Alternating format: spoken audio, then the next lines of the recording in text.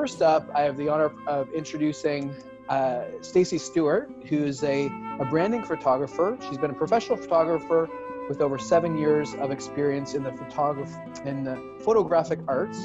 She's been published in local magazines, international blogs, as well as business-to-business magazines. There's one picture she did of the CEO for the Canopy Growth Corporation as well. She has been nominated as one of Ottawa's top wedding photographers, as well as the Entrepreneur of the Year in Ottawa's 2019 FEBE Awards.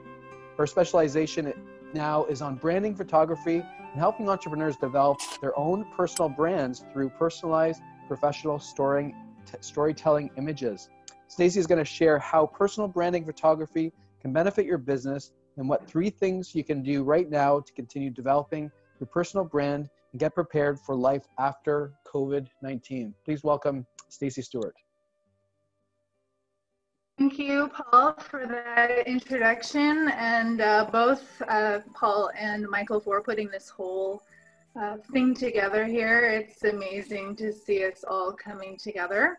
First, I just want to explain a little bit about what personal branding photography does or is. It is a newer genre of photography, and most people, when they think of it, automatically think headshots and commercial photography, but it's a little bit different than that. So I'm going to go into that, and then, as Paul said, explain the 3 things you can do right now to help you through this time. So personal branding photography, it's basically a subgenre of commercial photography, which has been increasing in popularity over the last few years. Entrepreneurs today are not just creating a business, they're building a brand, which, as most of us know, takes intention and investment of both time and money. So everything that you do within your business, from your website to advertising to social media, has to convey to your audience that you're the authority in what you do, and the optics of that are paramount. Your photo and image are often the first touch point that a client has with you, from looking at your about page on your website to your social media posts and Facebook ads. This is often where your first impressions are made, so make it count. I don't know if you hear that in the background, but that is my cat playing, so please ignore that. As I mentioned earlier, personal brand photography is basically a sub-niche to commercial photography, and if any of you have ever had to hire out a photographer in the commercial arena, you know it can be very, very costly. Commercial photography is often hired out by agencies or larger companies and corporations which have creative directors, producers, art buyers, etc. So usually a hefty price tag is often attached, and a single image can be sold for hundreds or even thousands of dollars. And this is what, sorry. Love it. Gotta love working from home, right? This is what's happening, folks.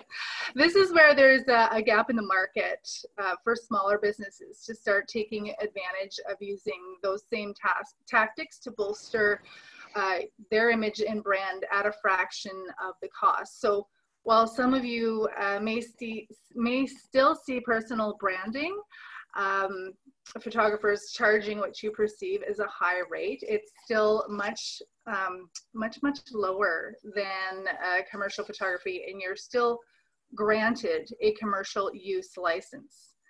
You're, at least by any personal brand photographers who are specializing in this type of photography, and they put that license into their contracts. And you always want to look for that when you're having a shoot, so that you can use those images to make dollars without having to worry about the photographer coming back to you and wanting royalties, etc.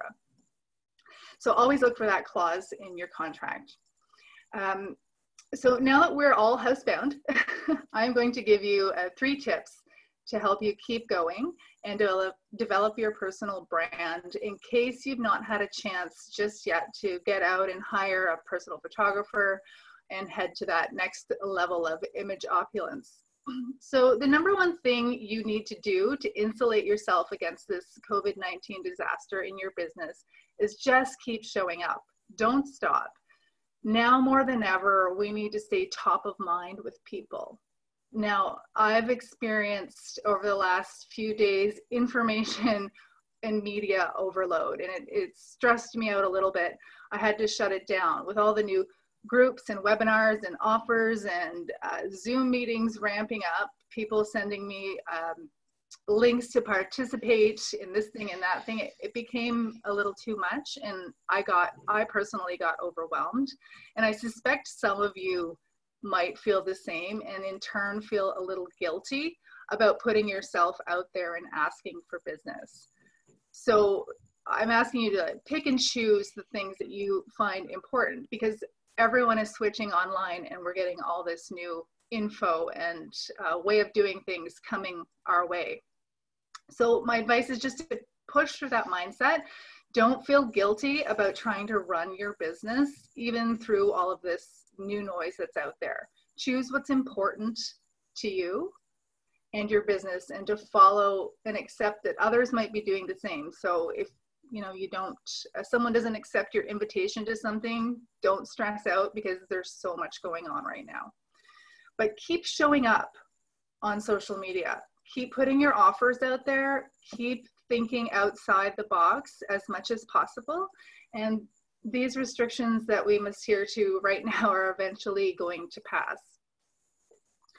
The next thing I would say is to use what you already have. If you were planning on updating your images or advertising, and this disease just threw a big wrench in your plans, don't worry about it. Use images you already have and create new ones on your own. It doesn't have to be perfect. People still want to see you as you are. Well, yes, I 100% believe that having a bank of professional personalized images sets you apart from your competitors. I also 100% know that people also want to see the real you, your photos, your stories, your advice, your quotes, your opinions, but you got to keep it real always, so that people have that connection with you.